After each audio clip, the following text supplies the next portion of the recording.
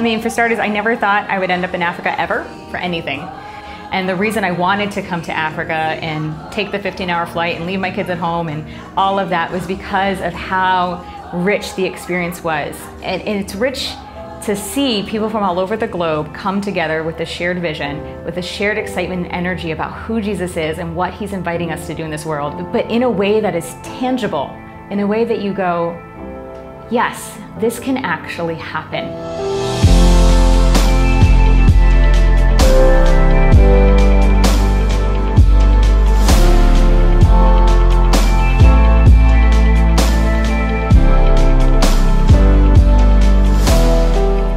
Okay, so we joined Ethnos just more than a year ago. It's almost 2 years. It's been an incredible journey with them. This week it's been phenomenal. We were in New York last year and getting the guys here to come to Joburg.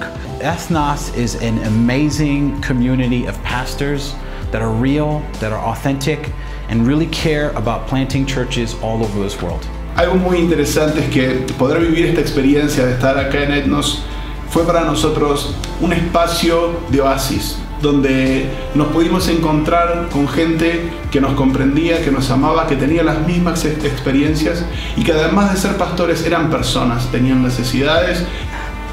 When Ethnos found me, I was 4 years into Korea, alone, only foreigner, only English-speaking pastor, really tired, really burned out, really isolated. So Ethnos brought community.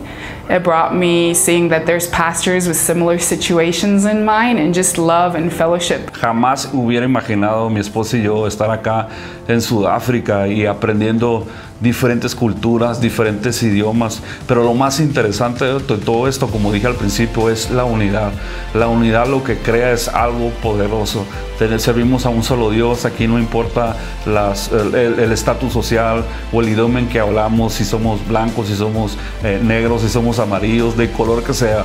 Somos seres humanos y somos personas creadas por Dios, ¿no? Like, you've got pastors from different countries, you have pastors speaking different languages with interpreters, and yet the themes that what they're dealing with are similar. You know, finding balance, ministry, marriage, family, life, maybe financial struggles or people who maybe hurt them that they trusted in. It's not about who's the best or who's the worst or who's trying to be the king of the mountain. It's about everybody journeying together as a family. This past weekend at Ethnos, seeing all this, ethnic diversity and having the same heart for the kingdom and for Jesus, my reaction to this in the first worship was, I'm home.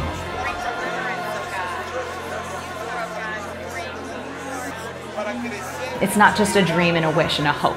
And so having the network be able to sharpen each other across that, to be that picture, where they're supporting one another without competition, but still maintaining their identities of what it is they feel called to, I think is a blessing. And we see that as it expands in the worship. We see that as we put prayer and relationship as the primary foundation of what it means to be a part of this network. The way we experience Jesus for ourselves as pastors and ministers, it's life-giving.